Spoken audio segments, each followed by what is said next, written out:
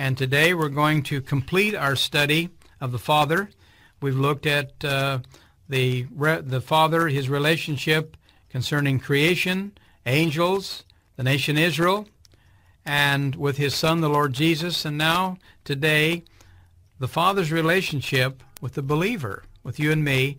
And then we'll leave that and go to the doctrine of the Bible, what the Bible says about itself, an introduction to and general statistics in the Bible, and then the meaning and various method of revelation.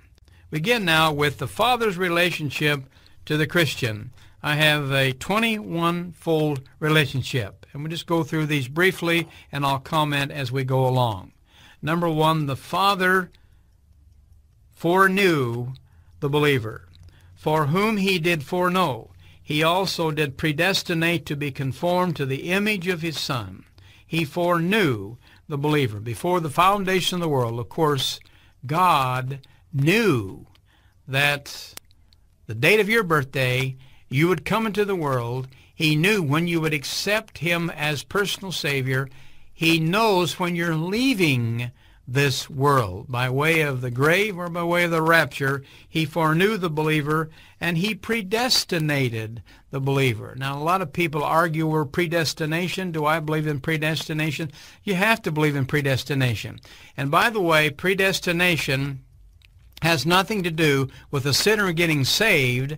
Predestination has to do with a Christian becoming more like Jesus. The Bible says, having predestinated us into the adoption of ourselves, that we might be conformed to the image of Christ.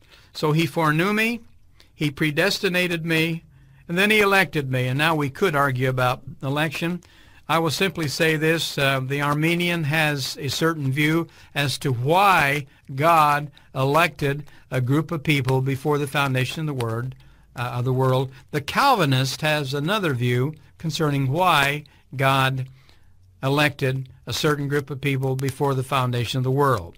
And when we come to our study of the doctrine of salvation, we will tangle with these words and probably fight World War III before it's over. But he foreknew us, he predestinated us, he elected us, and then he gave all the elected believers to Christ. Now, I preached in a number of missions in Chicago when I was attending the Moody Bible Institute, and often in a mission building as you would go in were the words of John 6:37, "He that cometh to me, I will in no wise cast out." Well, I certainly believe that, but I often noted that's not all the sentence. That's the last part of the sentence.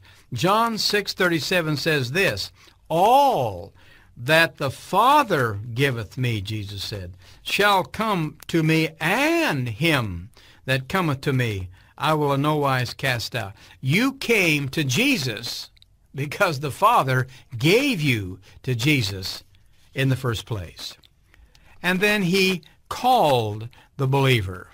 We think of the song, "He called me long before I heard, before my sinful heart was stirred, but when I took him at his word, by grace he lifted me." He called the believer.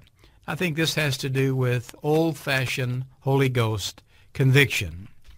And then he conforms the believer to the image of Christ. God has one supreme goal in the life of the believer, and that is to conform the believer to be more like his blessed Son.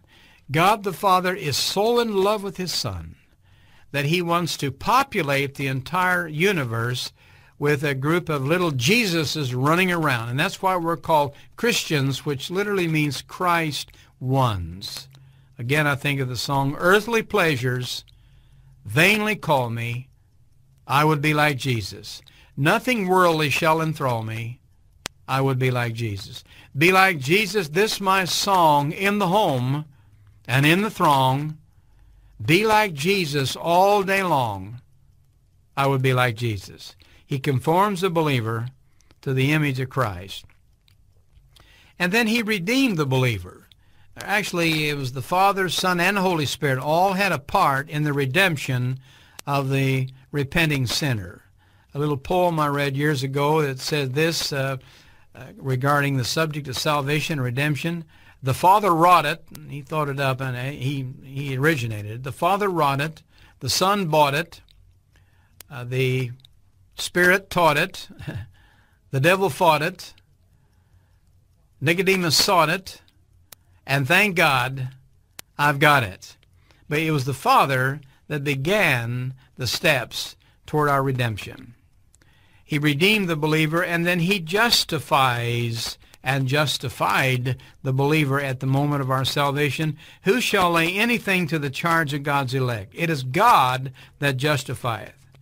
Now here's the question. Will we see the Father in heaven? And we'll answer that a little later on when we're going to be talking about prophecy. But a question related to this, does the Father indwell the believer? Will we see him? And does he indwell us right now? We know we are indwelled by the Son, Christ in you, the hope of glory. We know we are indwelled by the Holy Spirit.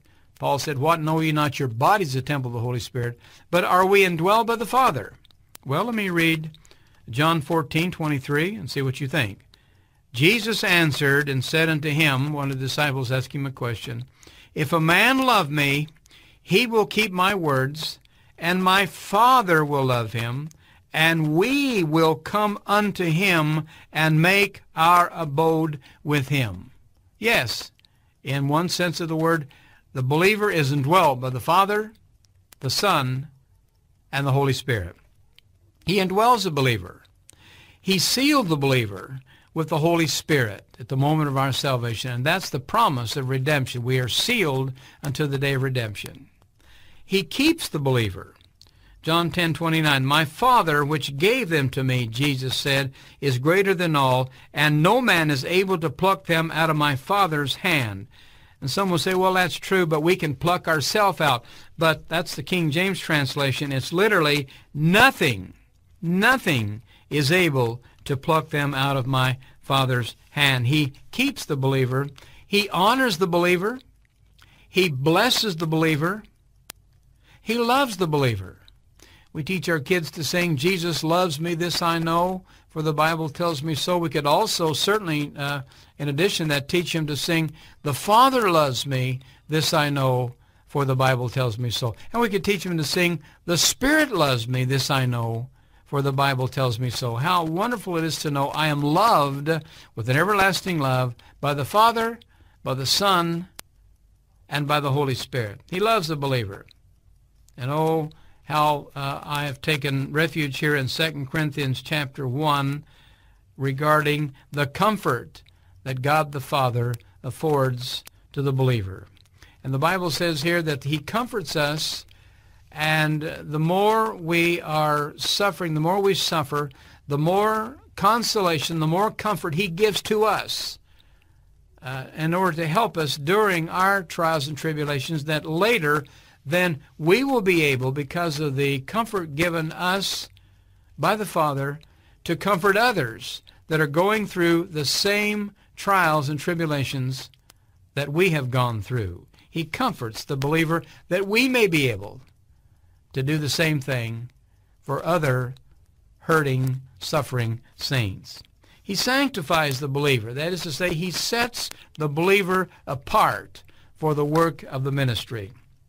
And he bestows peace upon the believer. Paul, practically every epistle he wrote, he begins with the words, grace be unto you, and peace from God our Father and the Lord Jesus Christ. He bestows peace upon the believer. And the Bible says that he is glorified when the believer bears fruit. He reveals truth to the believer. That's not to say that we're not to listen to our teachers or study, but basically, when it comes right down to it, it is the Father that reveals the precious truths in the Word of God. Remember Simon Peter, Jesus asked the disciples a question, whom do men say that I am? And they had all kinds of answers. He said, who do you say that I am? And Simon Peter said, thou art the Christ, the Son of the living God. And wow, he's pretty smart. No.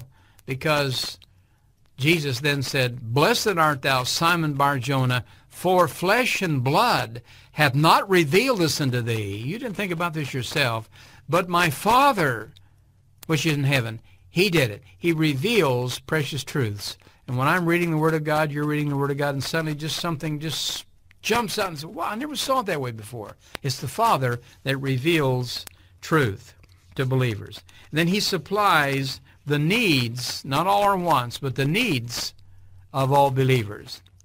But here's an amazing thing. He seeks the worship of the believer. God has no needs whatsoever, but he does have desires. And his supreme desire is for believers to worship him. John chapter 4, Jesus told the Samaritan woman, "The Father seeketh such to worship him." And here's another one. I've experienced this in Hebrews 12. He chastens the believer. Sometimes he takes us to the woodshed and he turns us across his knee and he just spanks the living daylights out of us. He chastens the believer. And when that happens, instead of moaning and groaning or being angry and everything, we ought to rejoice. Why? Because we know that we belong to the Father.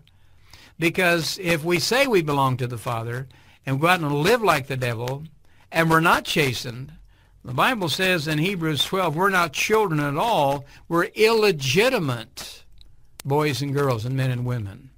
Because the Father is only going to chasten those who belong to him.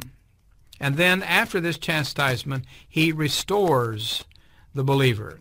I think in Luke 15 you have the prodigal son coming back to the Father, of course, and that's not an example of the sinner coming to Jesus. I think it's an example of a backslidden believer coming back, because the backslidden believer said, the prodigal son, "I will arise and go to my father and say, I have sinned, please forgive me."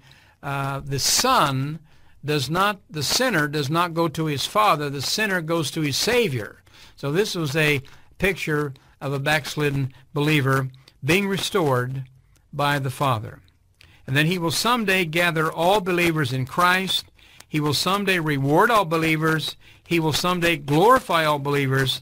And he has prepared a kingdom for believers.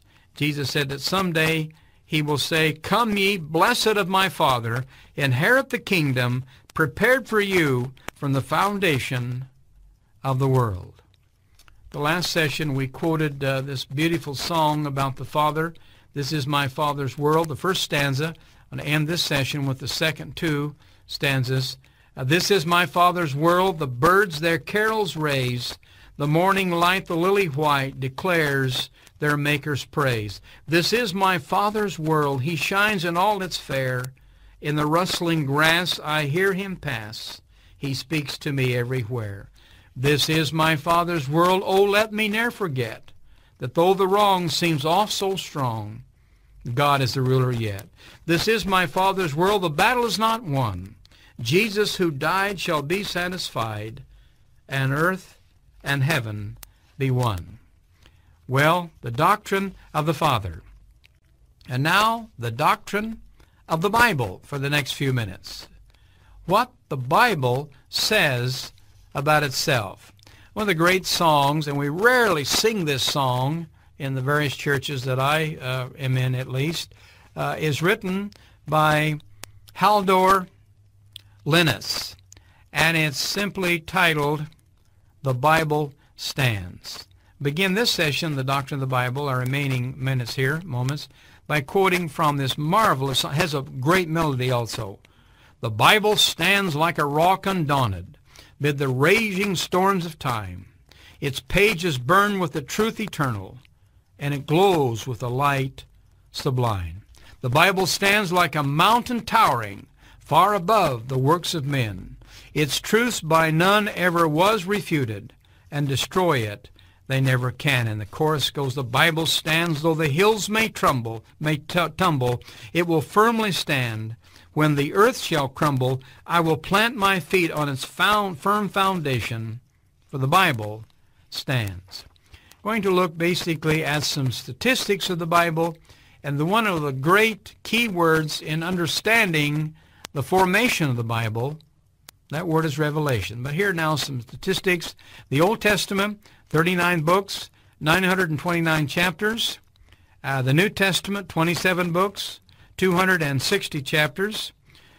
We have the 10 longest books in the Bible, the 10 shortest books in the Bible. The longest is the Psalms. The shortest is 3 John. The 10 Old Testament books most referred to in the New Testament. You can read all this in your notes. The 10 New Testament books containing material from the greatest number of Old Testament books, etc., etc. And then later on you have the authors listed of the Bible. Some 40 men and women. Perhaps Esther may have written the book of Esther. We don't know. Ruth may have written the book of Ruth. If so, men and women, 40, 32 in the Old, 8 in the New, were inspired by God to write the 66 books. Then following that, you have some important BC and AD biblical dates, beginning with 2165. That's the birth of Abraham, and going on through the Old Testament to 95 or 100 AD, the book of Revelation, and the completion of the New Testament. Now, I want to spend the remaining moments here now on the formation of the Bible. God, as you have in your notes, used 3 wonderful methods as he carefully carved out that most blessed of all books, the Bible. These 3 tools of the Trinity are referred to as revelation, inspiration, and illumination. Now, these are all important words, and let me give you a sort of a bottom line, no-nonsense summary of these 3 great words: revelation, inspiration, and illumination. Revelation from God to man, inspiration from man to paper, illumination from paper to heart. I'll go through that again. Revelation from God to man. Man hears that which God wants written. So revelation has to do with the ear. Moses, listen up. Here's what I want you to write down. That's the ear. That's revelation. God revealing truths. Inspiration is from man to paper. Man writes that which God wants written, and that has to do with the hand. So inspiration has to do with God guiding the very hand of Moses as he wrote down what God spoke in his ear. Illumination, though, and that's from paper to heart. Man receives that which God has written. That has to do with the human heart. Revelation from God to man, illumination from man to paper, inspiration from man to paper, illumination from paper to heart. Now, I want to take just a quick overview of this first step, revelation from God to man. God spoke in the ears of men. How did God reveal himself? We know he did. Well, we have some 11 different modes of communication. He often spoke to men through angels. And we read this time again in the Old and New Testament, where the angel of the Lord did and said thus and such. So he used men, he used angels to speak to men. In the book of Hebrews, I think the author might have had this in mind, this ministry of angels, when he says that angels are the ministering spirits to the heirs of salvation. And God used angels often to communicate great truths, to reveal great truths to human beings. And then he spoke sometimes directly through a loud voice. For example, he spoke directly to Adam in Genesis 3. God says, Adam. He didn't speak through an angel. God himself spoke. Adam, where are you? And what have you done? And why have you done it? Etc. And why are you hiding from me? So he spoke through a loud voice. He spoke to Noah later on. Noah, the end of all flesh has come before me. Build an ark. Take your wife and your 3 sons and 3 daughters and enter the ark. He spoke to men on one occasion through a still, small voice in 1 Kings chapter 19. Remember, Elijah heard that. There was a great earthquake, but God was not in the earthquake, a windstorm and a fire, and God was not in those phenomena. But then he spoke And I think he sometimes speaks to us today in that still, small voice. He spoke to men through, and he speaks to men, if they'll just listen, through nature. Psalm 19, the heavens declare, they reveal the glory of God. He spoke to one man through the mouth of a donkey, and that's Numbers 22, and I think that has to be one of the funniest moments in the Bible. And by the way, the guy riding that donkey was a fellow by the name of Balaam, a false prophet. And I'm going to tell you, that donkey had more horse sense than the rider did. And you'll have to read that chapter. It's hilarious. It's pathetic, but it's hilarious. And he spoke to men through dreams. On a number of occasions, God chose this method. And for example, Jacob received the confirmation of the Abrahamic covenant in a dream. And then Solomon received his wisdom in a dream. And then the New Testament, Joseph received 3 messages in 3 dreams, assuring him of Mary's purity, commanding him to flee to Egypt, then ordering him to return back to Palestine at the death of King Herod. And then he spoke to men through visions. The book of Revelation, for example, the entire book was given over in vision fashion. Now, the difference between a dream and a vision, of course, is whether the person's asleep or not. God revealed certain things to men while they were asleep in dreams.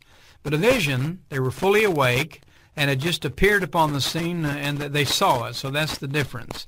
And then he spoke to men, the Old Testament, through the Urim and the Thummim. Now, we don't know what these 2 words mean. What they are, they literally mean lights and perfection. Some believe they may have been 2 red jewels or stones that on the breastplate of the high priest, and maybe they glowed, maybe one a green and one red. So, for example, David asked on one occasion, should I attack the Philistines? And he used the Urim and the Thummim, and God answered and said yes. So maybe it was the green light that told him to do that.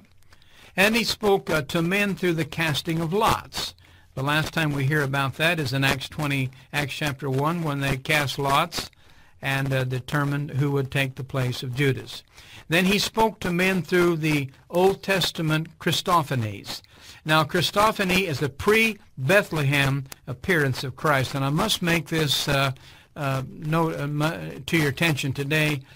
When you read in the Old Testament the phrase, the title, the angel of the Lord, almost always it refers to a Christophany, a pre-Bethlehem appearance of the Lord Jesus. And that occurs many, many times. I mean, Christ had a tremendous ministry, a very busy ministry before he came to planet Earth. So he often spoke to men through Christophanies. It was the angel of the Lord that wrestled with Jacob. And it was the angel of the Lord that spoke to Moses in a burning bush. It was the angel of the Lord that commissioned Gideon. The angel of the Lord that reassured Joshua.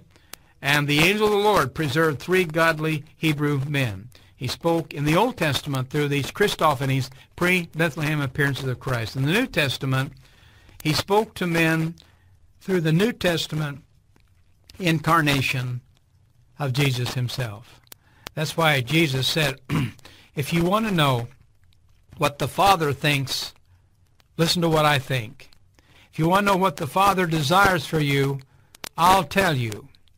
If you know what's close to the Father's heart, examine my life and my heart, because I represent the Father. That's why Jesus was called the Word, because he was the full manifestation, the declaration of the Father. Well, there are other ways, I'm sure, that God revealed himself, but at least these 11 ways revelation took place. The last stanza of that great song that we quoted at the beginning, the Doctrine of the Bible stands. It says, the Bible stands every test we give it, for its author is divine. By grace alone I expect to live it, and to prove it and make it mine. I've got enough time, another half minute to read the third stanza. The Bible stands, and it will forever. When the world has passed away, by revelation it has been given. All its precepts I will obey. The Bible stands, though the hills may tumble. It will firmly stand when the earth shall crumble. I will plant my feet on its firm foundation, for the Bible stands.